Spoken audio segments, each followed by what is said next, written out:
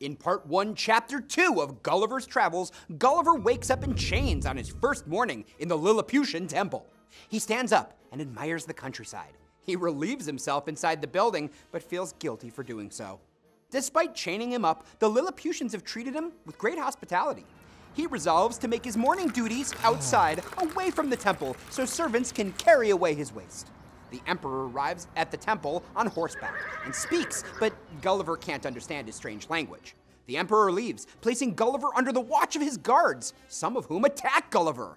This violation of the emperor's will and courtesy is treasonous, and as punishment, these guards are given to Gulliver to do with as he pleases. He pretends he's going to eat one soldier to scare the men, but he does not hurt them and gently releases them. Indeed, they are scared out of their wits. Gulliver's mercy impresses the emperor's court. He agrees to give Gulliver meals, servants, and a tutor to teach him the Lilliputian language. Gulliver learns quickly and asks to be set free. The emperor is reluctant about this, and he refuses Gulliver's freedom. Instead, he favors Gulliver and gives him special accommodations. Gulliver cooperates with the emperor's order to search Gulliver for weapons. The emperor does not recognize Gulliver's pistol, so Gulliver demonstrates its function by firing into the air, which terrifies a massive gathering of Lilliputians.